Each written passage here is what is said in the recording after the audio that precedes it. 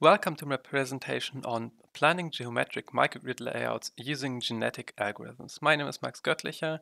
Together with Matthias Wolf, I wrote this paper. In my talk, I will first give a short introduction into the problem with a motivation and then give a proper problem description before we go on to see how we can find the actual topology using the genetic algorithm. For this, we will also compute a cable assignment for a given topology. Finally, we will see the experimental evaluation of this method. So as a motivation, imagine a rural community with no electric network and with small industry and houses and possible generator locations such as places where a hydroelectric plant can be installed or wind turbines can be placed. The triangles should represent these generator locations. What we want to achieve is a network that connects all the terminals as cheaply as possible. And the obvious way which comes to mind is using a minimum spanning tree. However, the minimum spanning tree is not the shortest possible total connection.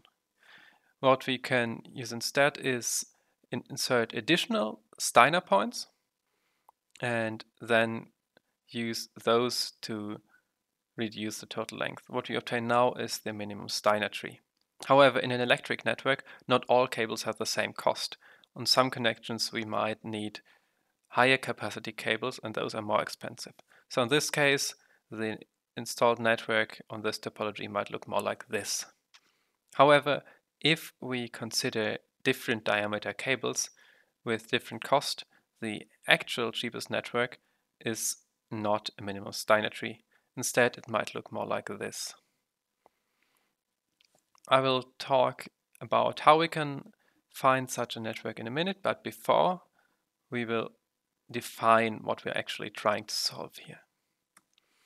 For the microgrid cabling problem, we are given a set of terminals with load and generation data and positions, and also a set of cable types which have a cost per unit, an opacity, and a resistivity. And we have additional cost factors such as the distribution nodes and poles, where we might need to install additional equipment. We also are given the maximum power loss and voltage drop which are acceptable in the network, and as an output we expect a radial network with Steiner points and connections, and these connections are assigned cable types each. We optimize for cost, so we want to find the minimum cost layout, and the cost consists of the cost of cables, poles, and distribution nodes. The minimization is constrained by the cable ampacities and by the power loss and voltage drop in the whole network. We solve this using a genetic algorithm because finding such a cable assignment and topology is NP-hard, and a meta-heuristic is a good way to solve NP-hard problems for which no dedicated algorithm is known. It also has the advantage of covering a large search space relatively efficiently and being easily extensible. One major disadvantage which it shares with other meta-heuristic methods is that it's prone to local minima, where it can get stuck, and also that it has a lot of different parameters which need to be tuned for a problem. Our approach is to make use of the fact that the fitness evaluation is seen as a black box by the genetic algorithm. So what we do is we compute a cable assignment for each topology the algorithm produces and use the cost as fitness value inside the genetic algorithm. However, computing a cable assignment on itself is NP-hard. We can solve it exactly using Gurobi. However, this is too slow to be useful in a genetic algorithm. What we use instead is a heuristic, which makes it a lot more feasible. We then compute the exact cost only on the final solution of the genetic algorithm. In the genetic algorithm, we have to adapt a few steps to our problem setting because they are dependent on the problem structure. The first such step is the initial population, where we want to set up the genetic algorithm with a set of initial instances. These instances should be trees, and they should also represent possible networks. The easiest way to do this is to permute the vertices, which produces a path. However, this is far from optimal because it is quite long, it has a lot of crossings, and that is mostly undesirable for a network. A much better approximation is using a random spanning tree, which we draw from edges in the Delaunay triangulation. Or instead, we can also insert random Steiner points and compute the minimum spanning tree on the vertices and the additional points. However, this method needs further refinement because some of the points can be removed safely and are redundant. What we used through most of the algorithm is the spanning tree method. The next step in the genetic algorithm would be to evaluate the fitness of all the individuals. As said before, we compute a cable assignment for this. However, this step is a bit more complicated, so I will go into detail later. The next step after this is selecting parents for crossover. Parent selection is a generic procedure which does not depend on the project on the problem structure. So what we use here is tournament selection, where we draw a small group of topologies and choose the best one as a parent. We repeat this as often as parents are needed. The next step after this is crossover, where we mix the genetic information of two parents. This has the goal of recombining the good parts of different solutions, and to achieve this, we want to make sure that our crossover method is able to preserve local structures and also that the child graph is a tree, because otherwise it would not be a feasible solution. What we do here is we use subject crossover, which is a new method. And what it does is choose a random subtree in one parent, then combine it with Steiner nodes from the first parent and connect the vertices to form a spanning tree with edges from the first parent. We then remove redundant edges and Steiner nodes and have a tree without redundant edges and Steiner nodes, which is a feasible solution for the topology. After we compute an individual, we have to subject it to mutation. Again, this needs to be adapted to the problem structure. The goals of mutation are to explore new topologies and thus to escape local minima. Our approach uses separate operators for the edges and for the Steiner points, which are applied sequentially. For the edges, we choose a random edge and then choose a new endpoint close to one of the endpoints. This new endpoint can be an existing terminal or Steiner point, or it can be an edge center, in which case we insert a new Steiner point. These possible new endpoints are chosen randomly but weighted by the distance from the original endpoints. We also have to ensure that we break cycles we create in this process and to keep the graph connected. The second mutation method considers the Steiner points, where we actually have two different methods. The first one of these minimizes the total weighted edge length, and the weight of each edge in this case is the cost of the assigned cable type per unit. But unfortunately, moving the Steiner points may change the required cable type because the cable resistance may change when we move the Steiner point. Also, this method does not account for the poles, which are placed in discrete intervals. So we have a second method, which is applied with a certain probability, and this method moves one Steiner point by a random distance along the edge towards one of its neighbors. This should be seen as an additional refinement. It can also be used on its own, but it converges a lot slower than also using the weighted edge length minimization. After this, we have a population of child individuals and parents, and these two need to be recombined. What we use here is elitist reinsertion, which again is a generic operation. It uses the best parents and fills the population with children until the desired population size is reached. Next, I will explain how we can compute a cable assignment. So first, what do we want? We are given a fixed topology and a set of cable types, and we want to compute the minimum cost cable assignment on this fixed topology. This is constrained by the cable ampacities and the maximum power loss and voltage drop in the network.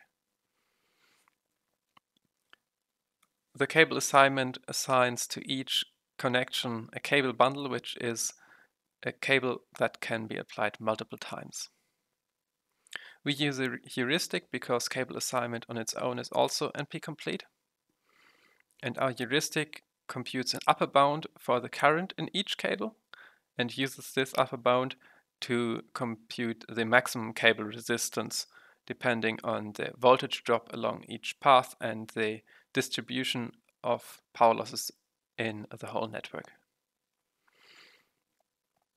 The actual current may be a bit lower in most cases, but we don't use scenarios and see this as an upper bound. However, this heuristic does not yield the optimal result even considering this restricted model. So what we can do is we can iterate over all edges, and if it is possible to choose a cheaper cable, we just choose the cheaper cable if it does not violate any of the constraints. This is a greedy improvement and still does not yield the optimal result. This can be computed using Gurobi and a mixed integer model. However, using Gurobi is much slower than the heuristic, even with the greedy improvement. In our experiments, we wanted to evaluate the algorithm if it is guided by the heuristic. And what we did here is we chose a set of adapted Euclidean Steiner tree benchmark instances with 10, 20, 50, and 100 terminals. These instances were taken from the Dymex 11 challenge, and we extended the instances with randomized load and generation information. We also used a real-world example of a microgrid in the Democratic Republic of the Congo.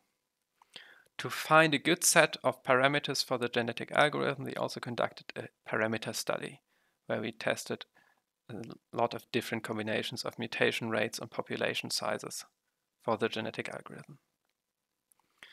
With the best set of these parameters, we then conducted our experiments to assess the quality of the genetic algorithm.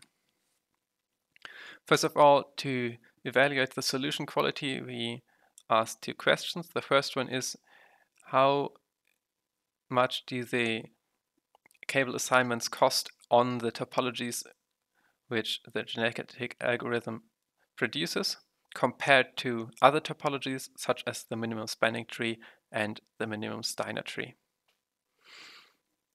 And the other question we asked is, how consistent is the genetic algorithm in producing these results? Because a more consistent result indicates that the genetic algorithm is closer to the global optimum because it is less likely in this case to find a better local optimum. In this plot, we see the results which we obtained by choosing 50 random instances from each benchmark set, which was run 10 times in the genetic algorithm, which was limited to 60 seconds, which is a short time, but on the other hand, this is useful for semi-interactive planning procedures where the algorithm is embedded as an intermediate step. In the plot, we can see the results where we normalize the cost by the cost of the minimum Steiner tree, which was always higher than the cost on the other topologies because the minimum Steiner tree contains quite a lot of distribution nodes where the cables branch off. and we have quite a high penalty for those, so the cost of these topologies is higher. What we can clearly see is that the genetic algorithm, which is the lowest two lines, the purple and the orange one, is much cheaper than both the minimum spanning tree and the minimum Steiner tree. Interestingly, it does not make a great difference if we use the heuristic with or without greedy improvement. This is interesting because the greedy improvement is much closer to the actual minimum cost, as we will see later. The next experiment we conducted was to assess the variation of the solution quality. For this, we took the same experiments, but now we computed the standard deviation of the results on each individual instance and divided it by the mean cost to obtain a comparable result. So what we have now is the relative deviation of the standard deviation from the mean cost. And what we can see quite clearly is that the greedy improvement produces a much more consistent result, especially in the case of 20 terminals, which is the green line. However, in the case of 100 terminals, the greedy solution ran into the timeout a bit earlier after fewer iterations because the greedy heuristic takes slightly more time than the basic heuristic. For this reason, the results are less conclusive for the larger instances.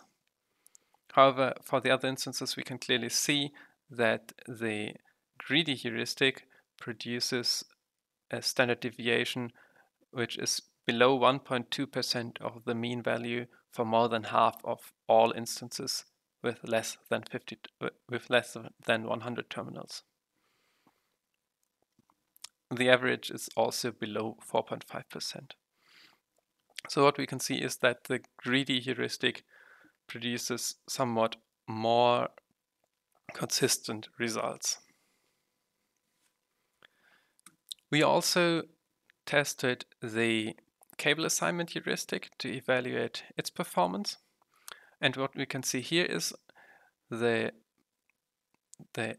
performance of the cable heuristic on instances with 20 terminals, on which we computed the minimum Steining tree, the minimum spanning tree, and a random spanning tree, and computed a cable assignment on these topologies. What we can see is that for the minimum Steiner tree and the minimum spanning tree, the heuristic produces optimum results in almost 2/3 of all cases when we also apply the greedy improvement. However, the results are slightly worse if we only consider the random spanning trees.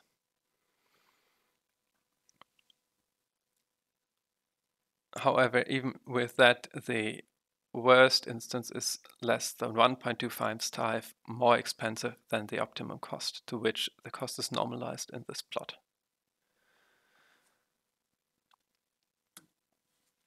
We also compared the output of our algorithm in the IDGWI instance, which was kindly provided to us by Engineers Without Borders Karlsruhe, who installed a microgrid on the island of IDGWI in the Democratic Republic of the Congo. What we see in the middle is their manually planned layout, and on the left the result of our algorithm. And what we can see is that with our model, our algorithm produces a cheaper network layout. However, there are a few constraints which our algorithm does not consider, which were considered in the manually planned layout. These are that maybe the selection of cable types should be restricted to fewer ones, and also that there might be other restrictions to the cable layout, such as houses which are in the way or rivers. and other factors which we did not consider, so the results are not entirely comparable in this case. However, we can still see that the result is quite close to the manually planned one in many ways, and that it is probably a usable one. So what have we seen? We have seen a genetic algorithm for microgrid cable layouts that is capable of producing useful solutions in relatively short time and is guided in that by a fast heuristic for cable layouts, which complements the optimum solution which can be computed using Gurobi. Possible extensions in future work are to extend the algorithm to also cover mesh topologies and to compute more accurate cable assignments, for example, using a scenario-based power flow model. Another possible extension is to incorporate hard and soft obstacles such as houses around which the cables are routed. I hope you found the talk interesting, and thank you a lot for your attention.